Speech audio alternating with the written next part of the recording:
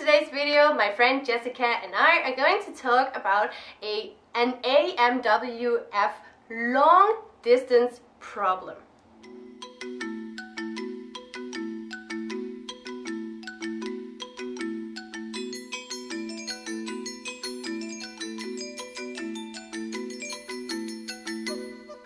Hey guys, what's up? Welcome to another video from Lingling. Today I am here together with Jessica. Hi, I'm Jessica. I live in Beijing and I have a Chinese husband from Beijing and I've been in China for 7 years. There we go, 7 years. So she is our China master today. What? Yeah, how did you do this? Yes. Okay. This video is yet another Amwf advice video. Remember, if you have a question, then please send me an email on info@lenaaround, or you can find me on social media, lenaaround, Facebook and Instagram. I'm very excited to hear from you. Lately, I've received a few very interesting emails from some of you guys. So today we are going to talk about one of the emails where a girl is talking about a long distance problem. So yeah, do you mind reading it? It's a long email, but yes, I would love to read it. The email is very long, so I've written a summary of it. So a Western girl has met a Chinese boyfriend after he'd gotten her WeChat from a mutual friend. When meeting, he made sure he didn't like Chinese girls. He made sure to mention... I've tried that before, yeah. Yeah, he made sure to mention that he didn't like Chinese girls because they only care about money. This girl is afraid that her boyfriend, her now boyfriend, this Chinese guy, thinks because she's a Western girl, she doesn't ask for anything, and is afraid that that has led him to be disappointed. They started dating in China, and he was doing the best to impress her with presents and nice dinners. He said he loved her, kissed and hugged her, and told her he would never leave her. Then she left China, since it hasn't been the same. Yeah. When she left, she cried many tears, but he didn't. She felt like he doesn't care. He apologized and said he was a guy and couldn't cry. So when back in her own country, she wanted to share everything with him. And she asked that he share everything with her. What he ate, where he went. And he tried to share a little bit, but he didn't send too many pics. They fought, and he only said, "Oh, I'm sorry, it's my fault, don't worry." She thought he didn't want to talk it through with her, and she's very affected every time they have been fighting. She can't concentrate about anything. A few days ago, the boyfriend bought her tickets to China. He said he couldn't pick her up in Beijing because they had to work in Tianjin that day. She freaked out. The more sad she felt, the more she texted him. He started ignoring her messages. They talked 2 hours on the phone, but then he said he was tired. She was frustrated with him. Thinks that he's just kind of spoiled and a kid who doesn't know how not to use technology and to have a conversation. She is pushing him to admit he doesn't love her, but he says he does. She's not convinced. She feels awful, and have you had the same problem? What's wrong with this guy? So what's going on? She thinks that Lingling's videos are so positive and it sounds like all Chinese guys are caring. So why is hers not? By the way, I love that. I love the last part that it just sounds like everyone is so caring, so amazing. Yeah, that's great. Well, I guess it's because our videos are all like love stories. So yes, I think that was very long. I'm sorry, sorry guys. Yeah, very long. But it's very detailed, which is good. But there are some certain points that I think are very important to talk about. So what do you think is the first important point? The first important point is definitely that they are in a long distance relationship, and there is, I guess she is in either Europe or America somewhere, and there is a time difference, and he's working full time. So he's not able to be on the phone all the time, and even if he wanted to, he also has other things to do. You know, that's what I'm thinking. And also he's a guy. Like, he is a guy. We just have to get used to that fact that guys just don't, you know, text as much as girls do. That's true. And I do have to warn this girl, because I believe that a guy, you know, he's really at his sweetest at the beginning. He really loves, you know, he's going to be the most into you at the beginning. So if he's not super into you, then why are you like trying to push this? But I do think he is into her. I really do, because I think so too, yeah. He bought her tickets her plane tickets, right? To China. Yeah. Like, that's not just like a 50 kwai little ride from like out of town to Beijing. Like, no. That's an expensive ticket. Yes, it is. It is. And I do understand that she feels bad that he won't come and pick her up in the Beijing airport. I mean, so Beijing to Tianjin, for anyone who doesn't know, is about a 30-minute fast train ride. So it would take 30 minutes by fast train, but to get to the fast train station and then get to the airport, which is far away from the fast train station. Far. This whole entire process of going from Tianjin to Beijing and back would take probably about 4 or 5 hours. Many hours, yeah, because you have to go through a lot of security, and there are a lot of people all the time, and you have to queue and queue and queue, and yeah. And also, from what I understand, like when she mentioned in her emails, she kind of said that he uses phrases like "没办法" or "加油" or things, and I'm wondering if she communicates. I'm wondering if you out there communicate with him in only Chinese.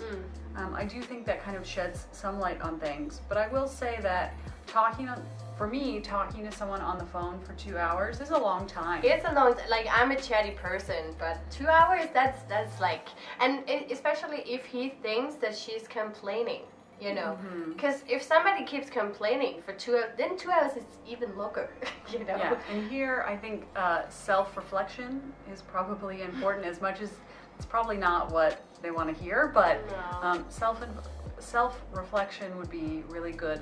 But also, I do believe that, hey, a lot of Chinese people, I wouldn't just say Chinese people, a lot of people are addicted to their smartphones, right? Yeah, sure. They are always checking their messages, so when he's ignoring you and he's not picking up your calls, you know that he's really ignoring you. Yeah. And I do believe that he cares for you because he bought you those tickets, but it seems like you want him to change. Would you agree? Yeah, like we discussed it, like if you want to change him now, and like, yeah, she mentioned that, oh, he promises that he will change, but as we said, we talked about this before, like, it's just, you cannot change a person's personality like that. If he is not as you want him to be, and you're not okay with like lowering your standards, or like say, you know, this whatever, I'm fine with that, then it's not gonna work out. Like, it's not. Because number one dating rule in any culture is don't try and change the guy's personality. Right? Yes, for sure. Like, maybe he doesn't hold your hand in public. Like, I tell my guys to always hold my hand in public because they're too shy, and they're like, oh no, people are gonna watch you, and I'm like, no, you hold my hand. Like, but that's an action, that's not a personality. Yes. Right? Personality, characteristics, that's hard. And I've also got to say that the girl mentions she thinks that he's a very spoiled man. I, like, from the email, what I have read, I don't think so. I think he's... Really? No, I don't think so. Have you ever been in a relationship or, like, had talks with guys who seem spoiled? Yeah. Maybe I'm just the most spoiled one. Yeah, I grew up as a princess. I'm an only child, actually, so I grew up as a princess too. So I need to ask about this. But I think, like, the guys that are spoiled, they always kind of brag about how smart they are or how awesome they are. They come off as arrogant. They come off as not into you, or they just not caring so much. Yeah. Or they expect you to be kind of like their mom, or to take care of them. Like, where's my dinner? Or do like, this for me. Yeah, why didn't you do that? Why didn't you help me do this? I feel like that's when it comes off as spoiled, but she didn't mention that. So maybe in the email, elaborate why you thought it was spoiled, because I didn't get that either from at least the email that was sent. Then another interesting point here is that she says, okay, if we argue a lot, and then I freak out and I text him even more, and then he just ignores me. And I can totally relate to that, because I'm like that too. If I freak out and then the guy starts ignoring me, then I'll just like push more and more and more, and that's not the right way to go. I've learned that. Still hard to control though, but I totally get it. So, you know, if you're sitting out there and watching this, you know, it's a very good idea to take a deep breath and try to remember there is a man sitting in the other end, and he really likes you, but if you keep pushing, he's gonna leave. And I've tried that before, and they don't come back again, you know.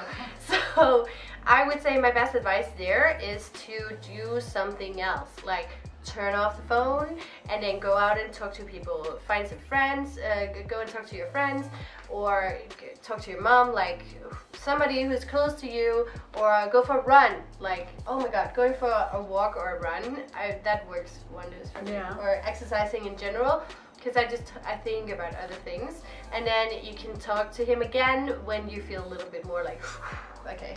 Yeah, it's that never talk to someone or send them an email or text when you're angry kind of thing. There's like a 24-hour rule, just wait. Just 24 wait. hours. Yeah. But also, yeah, think about what have you done for him specifically.